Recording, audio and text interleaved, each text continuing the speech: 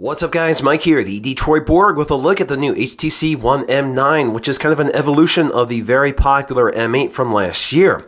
So the M9 aims to fix some of the weaknesses of the M8 while retaining the beautiful all-metal design. Now the new M9 is powered by the new Snapdragon 810, which is an octa-core processor, which combines two quad cores, one clocked at 1.5, the other clocked at 2 GHz, which also gets us the Adreno 430 GPU. We get 3 gigs of RAM and 32 gigs of internal storage, but we do have a MicroSD card slot here, which supports 128 gig cards. Now the camera also makes a big leap here. We go from the 4 ultra-pixel camera to a 20.7 megapixel rear-facing camera, still with no optical image stabilization, but of course you do get 4K video recording and a lot more resolution than the 4 ultra-pixels we had last year. But we haven't lost the ultra-pixel camera entirely. That is now on the front of the phone, which is now your front-facing camera, which is good for 1080p video at 30 frames per second. Now the M9 retains the excellent 5-inch 1080p display from the M8.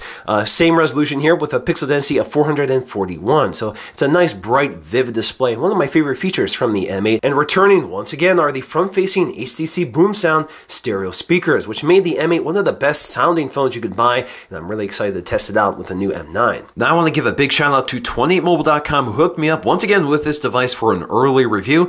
I get a lot of my devices from them, so if you want to check them out, go to 28mobile.com. All right, first thing we need to do here is crack into our packaging here. I'm just going to remove the plastic surrounding it. So I'm going to slice the plastic back here, peel it back. All right, so let's go ahead and lift the lid here. And inside is our HTC One M9. Very similar packaging to the previous generation. So we can go ahead and lift it up here. Now this is the silver and gold color. So if you want silver, it comes with this kind of gold finish on the front and along the side here, and silver on the back. So let's go and peel off this plastic here. And there we go. Very nice looking. Right away you can see that nice milled, sort of polished look to the metal here. Looks really nice, more like jewelry here. You can see that nice glossy, smooth finish to the gold trim along the side. Of course, we're going to take a close look at that in just a minute. Now let's take a look at our contents here. So we have our USB wall adapter here. So if we pull this out, you'll see the HTC branding. So we get a pretty standard HTC wall adapter, no rapid charging here. We also get our USB charging cable, just USB 2.0, no USB-C here. We also get a set of HTC's in-ear style headphones with a remote control and microphone built right in. And of course, they do give us these replacement ear tips so you can find the right size.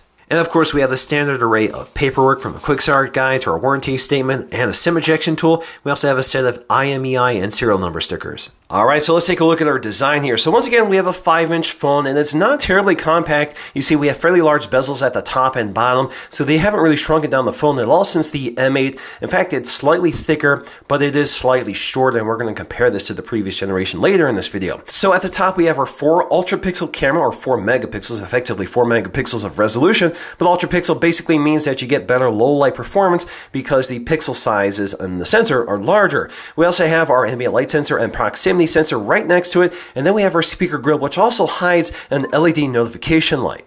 Down below, we have the other front-facing stereo speaker, which also hides the mouthpiece and the microphones.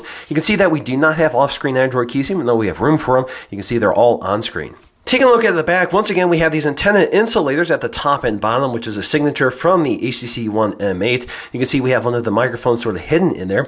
We have our new 20.7 megapixel rear-facing camera, which is, again, a huge spec bump from the 4 ultra-pixel camera on the back. And, of course, we will test this out later in this review. And then we have our dual-tone LED flash. Down below, we'll find our slightly off-center micro USB 2.0 port, as well as our headphone jack. Now, we do have an FM radio in here, so if you connect a pair of headphones, those will act as your antenna. Now, once again, at the top of the phone, we'll find an IR transmitter, which allows you to control your AV equipment, and of course, an app is included with the software. Now on the right side, you'll find your sleep-wake power button, which has been repositioned from the top to the right side here toward the center, which makes it a little more reachable, a little more easier to operate than before, but it does place it in close proximity to the volume controls just above it. But it does have a unique texture, so you should be able to feel the difference, but you will unintentionally operate these at some point until you get used to it. We also have our MicroSD card slot here, so this does support 120 gigs, and you can eject this with the included SIM ejection tool. And on the left side, you'll find the nano SIM tray. Now, for the most part, the M9 and M8 look very similar. Most of the differences are in subtle details.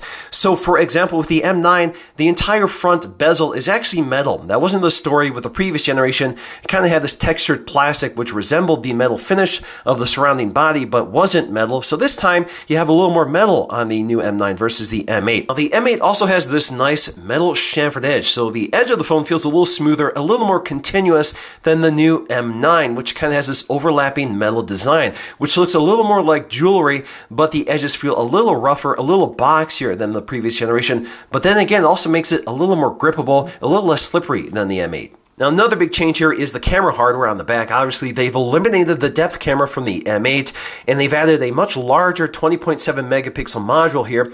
So you get a protruding camera lens, which is surrounded by a metal bezel, as opposed to the flush design of the M8.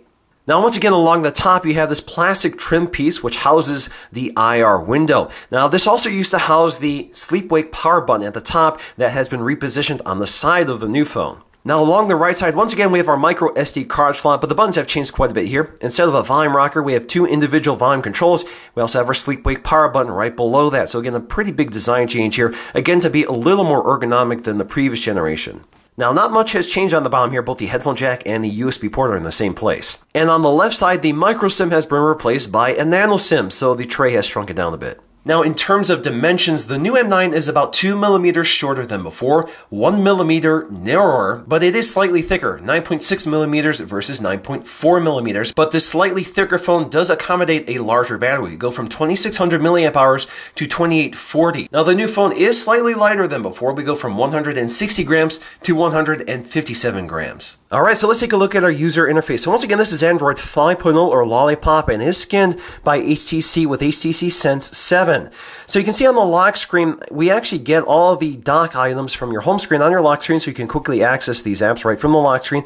Just swipe up to unlock them. It takes you right to the app here. So that's very handy. So if you want to modify what appears on your lock screen, just modify what appears here on your dock. Now, the other thing here is that you can double tap the screen to put it to sleep, or double tap to wake it up. Again, that's on the lock screen. Now, the home screen layout is pretty familiar to HTC Sense, so you can swipe all the way to the right to get to Blink Feed. Blink Feed basically aggregates all your social media feeds like Instagram, Facebook, Twitter, Google+, and that sort of thing. All your news feeds, so you can modify what feeds in here. Your calendar events and other things will just kind of populate here. So if you take some photographs, they'll actually appear in this Blink Feed as well. And if you want to modify it, just swipe again to the right here, so you can see whether you want to just see all your highlights, which is everything in chronological order, or I can select specific sites such as Autoblog here, or I can select specific apps. So if I just want to see my Twitter messages, this will populate with all my Twitter messages, and I can scroll through it, and I can tap on them to launch right into that app. Now, I can add many things to my Blink Feed here. So, for example, if I want to add business stories here, I can select specific websites to feed into Blink Feed, or I can just select business highlights, and it will populate all the popular stories from those feeds. You can also see I can select specific apps here. So, for example, I can feed my Google+, LinkedIn, and quite a few others. But then I actually find Blink Feed kind of addicting. I spend a lot of time here kind of reading through these news stories. So, for example, if I want to tap on it, it takes me right to it. Instead of having to dig from app to app to find all these news stories, it's all in one place, and I think it's a pretty powerful utility.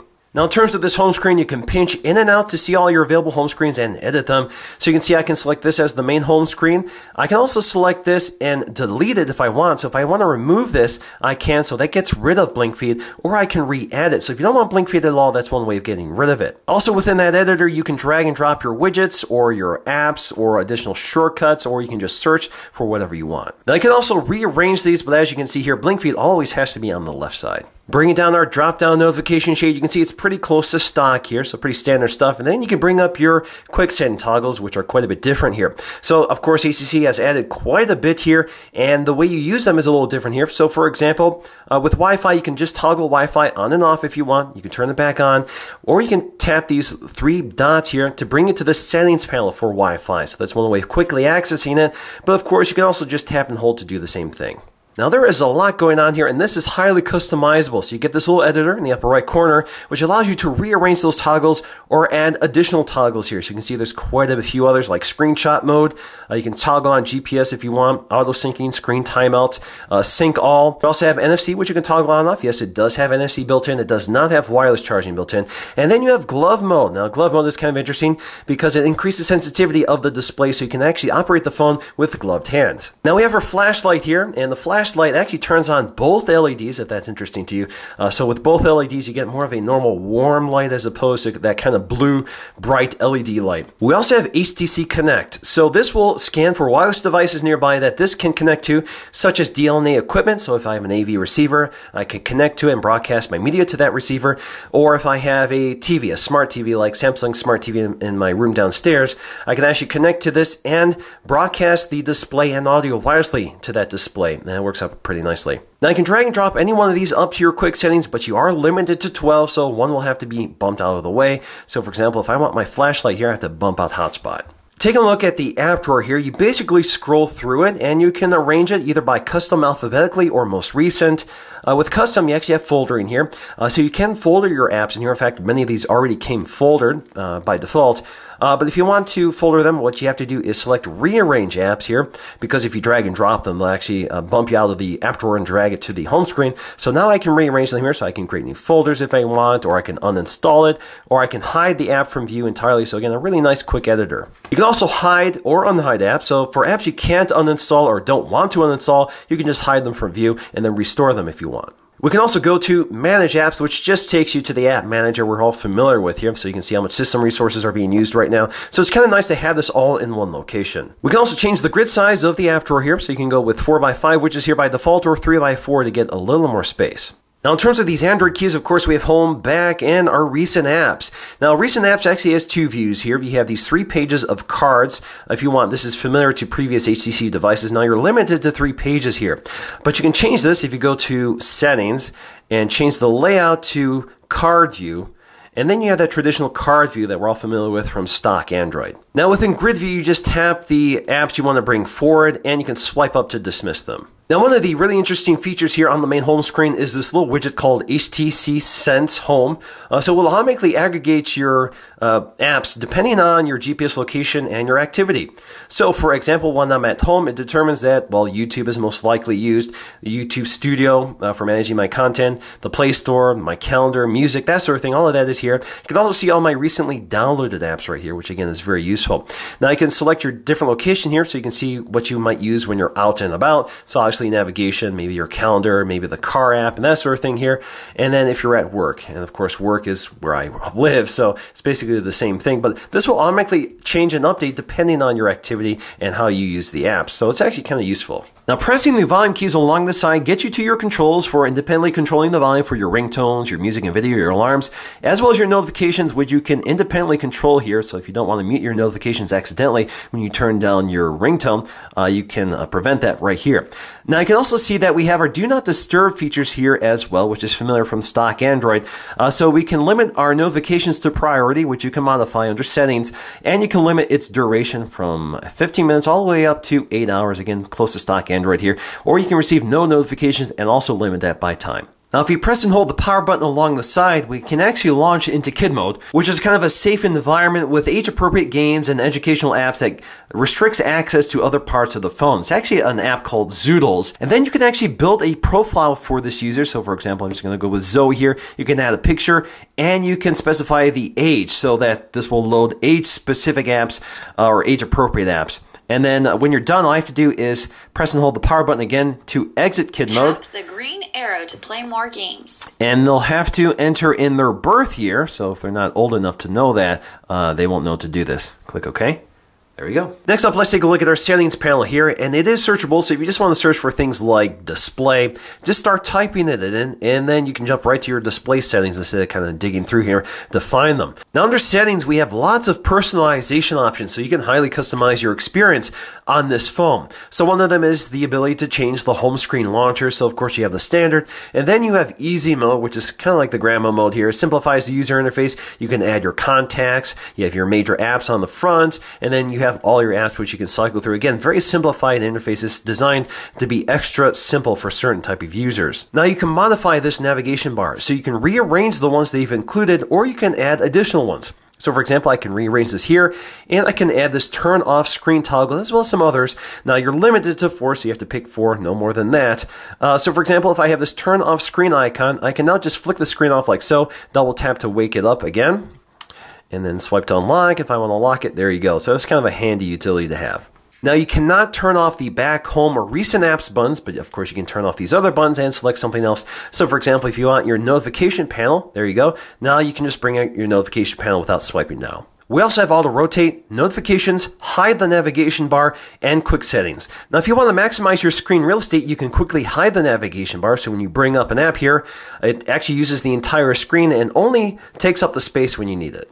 Now, of course, we can also change our wallpaper, our ringtones, our alarm style, font sizes, keyboard colors, and stuff like that. But more powerful is the theme, so we can completely change out the theme here. This actually takes us to this specific app, this Themes app, so we can download additional themes here. So, for example, if we just want this theme, we can download it. So it gives us an icon pack, a color scheme, audio pack, everything like that, and you can see exactly what people think of this theme. So now if I apply this theme, this will completely refresh the device.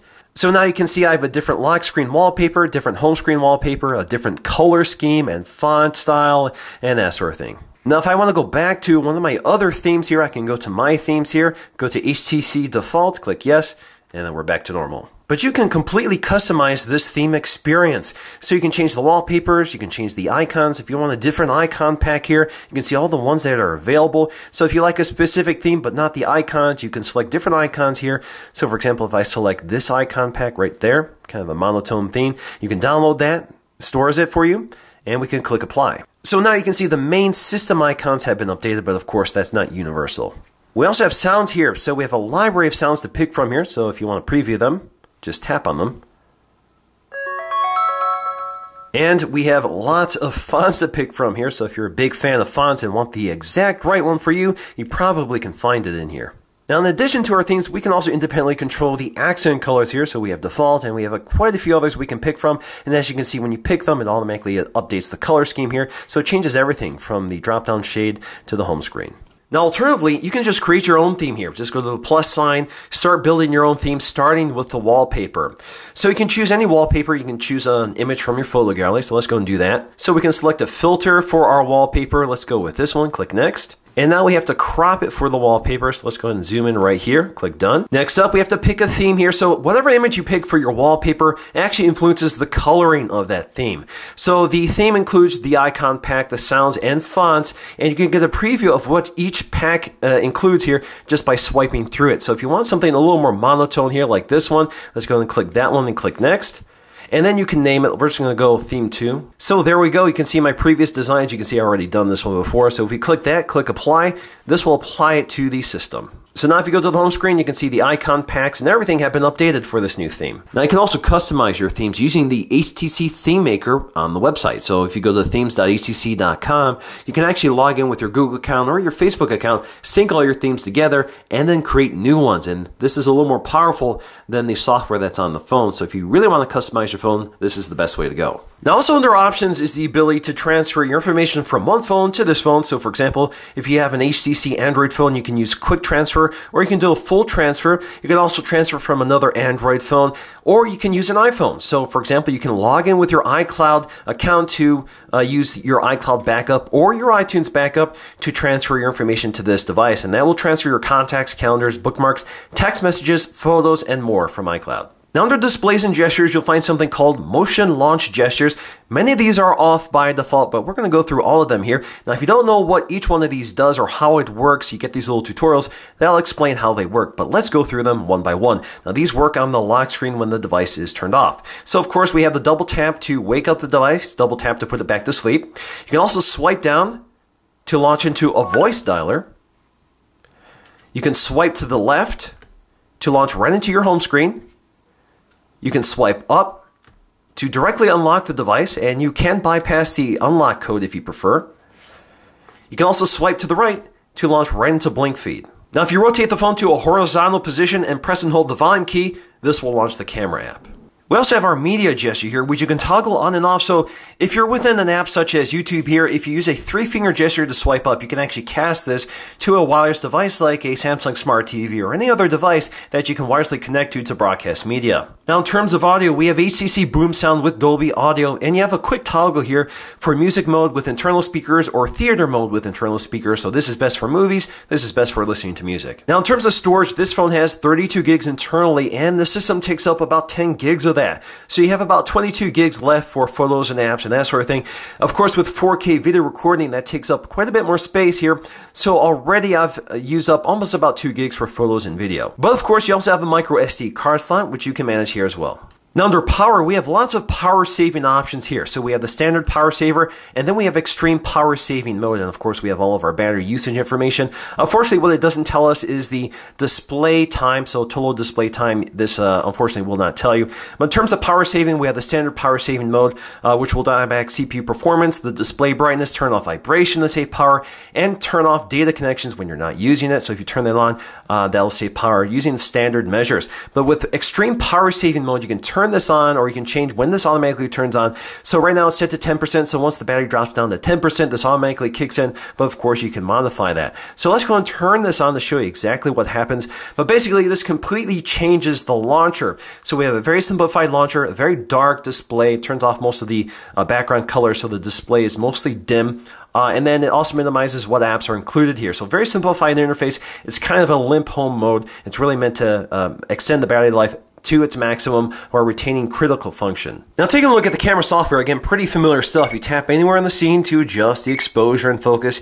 You can tap and hold to lock exposure and focus, and tap anywhere again to release it. Of course, you can pinch in and out to zoom, snap your photograph, and tap to hold for continuous photographs. It's not terribly fast here, and then you can pick the photograph you want as your best shot. Now, as you can see, it takes photographs pretty quickly and focuses pretty quickly, at least if it has plenty of light here. Now, we can also swipe between our camera modes, so we can go to the selfie camera, we can swipe back to go to main camera, go back to panorama, go back to bokeh, and some other modes you can add here. So we can go right to our grid here to see all our available modes here. So we can add additional modes. So we have photo booth and split capture. Those are the only 2 modes I haven't added here. And then we can also modify them just by tapping and holding on them, so we can delete them like so or rearrange them. We can also manually control our ISO settings, our exposure values, our white balance, as well as more options. So here we can change our resolution, we can change the self-timer, that sort of thing. Now we can also begin recording our video here, and I can pinch in and out to zoom. Right now I'm recording in 4K, so I lose the ability to snap photographs at the same time. This also does not feature continuous autofocusing, so you do have to tap the scene to focus. Now you can see I also have a countdown timer here. You're limited to 6 minutes for 4K video recording. That may be to save on storage space because 4K takes a lot of space, or to save on battery life and performance because it does warm up when you're using 4K, and of course does zap through the battery. Now this phone takes its selfie camera pretty seriously here, so we have lots of options, including this little beauty face slider that will actually kind of soften the details on your face to make it look a little more flattering. And as you can see, it's actually tracking your face in real time, so of course it can adjust just that part of the scene to soften the face, not soften the entire image. You can also enable a timer here, so when you release the shutter you get a little countdown. So it gives you a little time to pose for the image. And then you can modify the image using the editor. Now in terms of camera quality, this is definitely not one of the better cameras out there. In terms of daylight conditions, it does a fairly decent job. The images are pretty sharp and clear. It does a pretty good job finding focus quickly and snapping the photographs quickly. But the exposure tends to be all over the place, has a really hard time finding the right exposure for the scene, tends to underexpose or overexpose. And the color reproduction and tones tend to be a little washed out and a little on the orange side. Now this camera is especially poor at low light performance. It has a really hard time finding focus, and when it snaps photographs, it does a lot of processing. So there's a lot of color noise, a lot of distortion, and a lot of smoothness. So a lot of detail is lost, even though we have lots of resolution to work with. Now we do have a dual tone flash, which is used to pretty good effect here. So it produces very natural light, and it does a nice job illuminating a dark scene. Now in terms of video quality, again, we have 4K video resolution, but it does not feature continuous autofocusing, and it's not stabilized, and it's very noticeable here. So it's really hard to get smooth handheld footage out of this camera. So a lot of 4K cameras require optical image stabilization, and that has been included on a lot of high-end phones. But this phone unfortunately features no sort of stabilization whatsoever, and it produces pretty shaky results. Hey guys, Mike here, the Detroit Borg, with a look at the front-facing camera of the new HTC One M9, which is now using the ultra-pixel sensor that was on the back of the M8. And it's an excellent camera, good wide-angle lens, great exposure, great color compensation or color reproduction, and great microphones. I get great audio pickup from this camera. So this is definitely one of the better front-facing cameras I've used to date. So this is 1080p at 30 frames per second. You can see the exposure does bounce around from scene to scene, but it does a pretty smooth job compensating. So generally speaking, definitely one of the better front-facing cameras you can buy on the smartphone today. Next up, let's take a listen to the front-facing stereo speakers, and they have improved slightly from the previous generation, so let's compare them. What's up guys, Mike here, the Detroit Borg, with a look at the second generation Chromebook Pixel, which is once again designed by Google and sold through the Google Play Store and remains kind of a showcase piece for the Chrome OS because it's pretty high-end hardware with a pretty high-end price tag, although it is a bit cheaper now. What's up guys, Mike here, the Detroit Borg, with a look at the second generation Chromebook Pixel, which is once again designed by Google and sold through the Google Play Store and remains kind of a showcase piece for the Chrome OS because it's pretty high-end hardware with a pretty high-end price tag, although it is a bit cheaper now. Now the differences are pretty hard to distinguish here, but the new ones sound a bit louder, a bit fuller, and a bit more clearer than the previous generation, although they're pretty close and they both sound excellent. Taking a look at our Geekbench 3 scores, again, huge gains have been made from the previous generation. Again, we go from a quad-core Snapdragon 801 to a octa-core Snapdragon 810. So obviously huge gains, especially on the multi-core score. Now in terms of battery life, this is actually a little hard for me to communicate just because your mileage will vary. And typically what I like to do is just take a look at on-screen time, but unfortunately the software doesn't let you see strict on-screen time. But I'm able to get at least 16 to 20 hours out of this phone on a single charge with no problem. That's using it pretty heavily, especially during my review period here. So I'm pretty impressed overall by the battery life, but it tends to be unpredictable. So for example, if you're recording 4K video, you will zap the battery pretty quickly and heat it up, but that's pretty typical for 4K video. Now in terms of system performance, this is actually very close to the stock Android experience. It's really quick and smooth, and the HTC Sense skin has been well optimized for performance. There is really no perceptible lag or frame dropping or stuttering or stalling or pausing or anything. This phone is really quick, and definitely with that Snapdragon 810 processor, 3 gigs of RAM, there is plenty of room to spare with this device. Now one issue with the Snapdragon 810 processor is heating, and indeed this phone does heat up noticeably under certain circumstances, although it tends to be a little unpredictable and a little random. But if you're recording 4K video, if you're doing anything that's kind of system intensive like gaming or anything like that, you will definitely heat up this phone and it becomes very noticeable. Now using an external temperature, the hottest I've seen this phone get is about 105, 106 degrees, but most of the time it's around 100 or 101 degrees under heavy load. But a lot of times this phone can feel completely normal, completely cool to touch under normal use, but again, it tends to be fairly unpredictable. So in conclusion, even though the M9 is all new, it pretty much retains many of the strengths and weaknesses of the previous generation without really changing any of them.